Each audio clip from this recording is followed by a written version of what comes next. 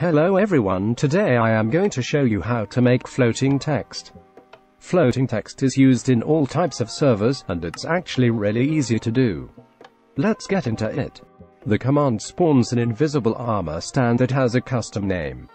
The name is formatted in JSON text, which I covered in my /title video, so if you want to do more complex text, be sure to check that out. If you don't bother with that, you can change the text in this command and the color too. You can't punch these armor stands out, so if you want to remove the text you'll have to use this command. Changing the distance value changes the range that the text get destroyed. But that is everything for today. All the commands are in the description below. Consider liking and subscribing if you liked the video, it really helps out a lot. See you later.